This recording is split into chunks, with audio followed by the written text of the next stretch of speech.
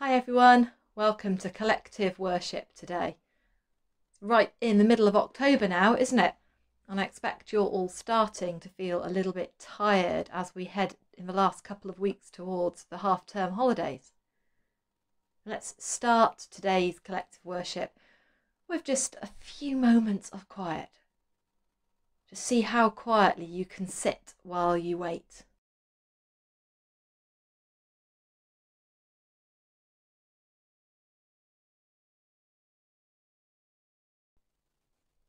And now we're all nice and quiet and ready to begin.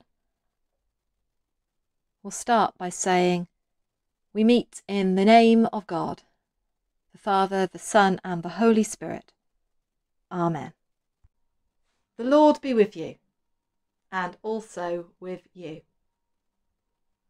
Now, I wonder, today's collective worship is going to be all about the importance of rest and the difference between rest and hard work.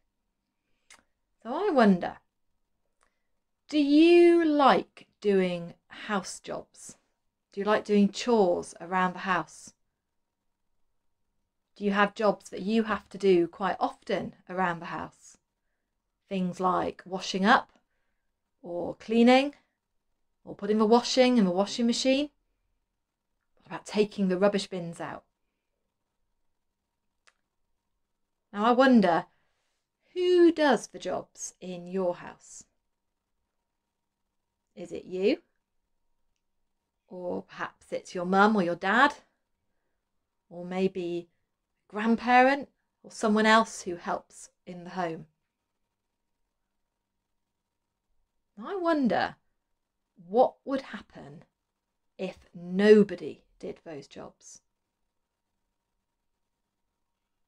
There would be no cups or plates or bowls to use when you came to dinner. There would no dinner be cooked to be put on your table. There'd be no clothes ready for you to wear, and piles of rubbish everywhere. Because whoever does that job, whether it's us or whether it's someone else, they're working really, really hard to make our homes somewhere nice and clean to live. And Jesus told us a story in the Bible about hard housework. And it's about two sisters who are called Martha and Mary. So let's read it together now. It's in our Storyteller Bible. "It's not fair," moaned Martha. "It's just not fair. I've cleaned the house from top to bottom, scrubbed the floor till my fingers hurt. But all my sister Mary does is sit and talk to Jesus." "It's not right," moaned Martha. "It's just not right. I've plucked the chickens, baked the bread, and sweated for hours over a hot stove. But all my sister Mary does is sit and talk to Jesus." "It won't do," moaned Martha. "It just won't do. Mopping up, washing up, tidying up. I've done it all, and I'm fed up. Because all my sister Mary does is sit and talk to Jesus." There she is. There's Mary. Can you see her, sitting with the dog in her lap, listening to Jesus? And look, there's Martha too, tired and cross and fed up, and saying so. "Oh, Martha," sighed Jesus. "Martha, my friend, I'm so glad that you invited me to your house. The place is spotless. The food was delicious.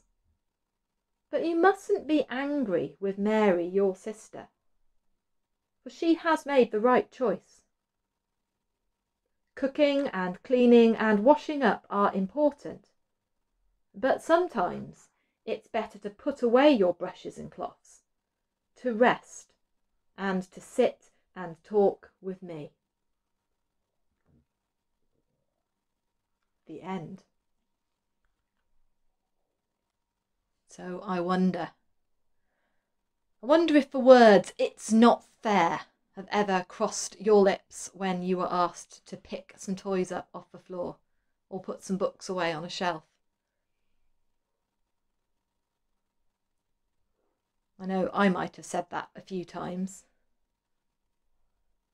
I wonder, think back to the story, which of the two sisters was doing all the work? That's right. It was Martha saying, "It's not fair."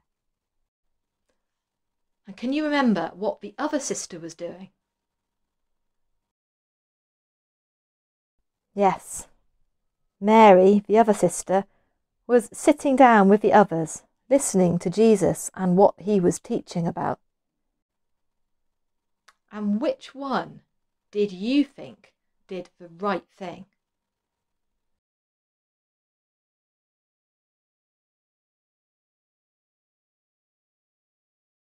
That's a little bit of a trick question, isn't it? And Jesus tells us so at the end of the story.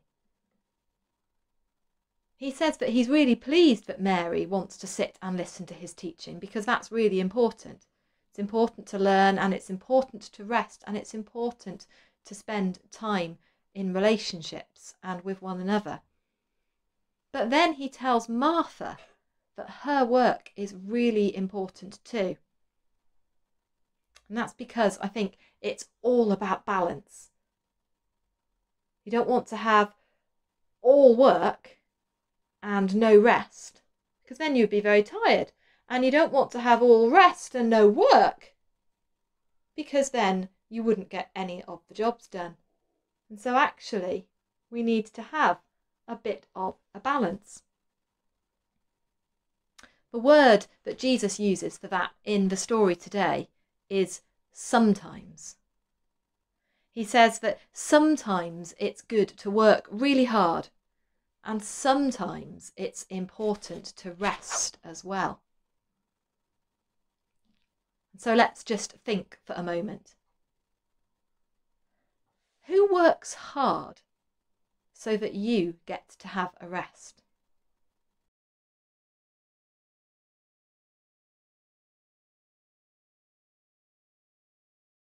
Maybe it's your parents or your grandparents, or perhaps it's your teachers. Maybe it's even the people who come and clean your classrooms at the end of the day. And I think it's really good to notice that people do these things for us and to say thank you to them.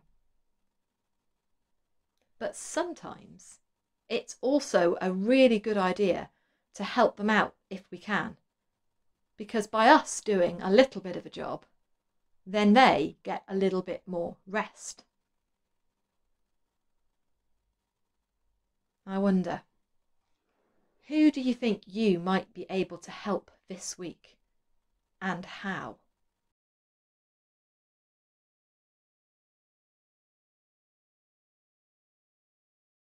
Now I'm going to say a prayer, and if you'd like to make it your prayer too, you can say Amen at the end after me. Dear God, we thank you for all the people who work hard for us, for our parents and grandparents, our teachers, and the people who clean our schools, people who keep our city clean.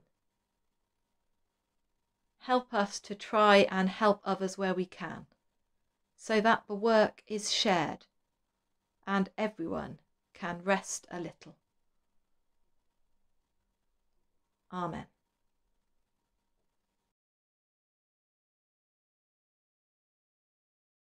So now let's finish with the blessing that we use every time, shall we?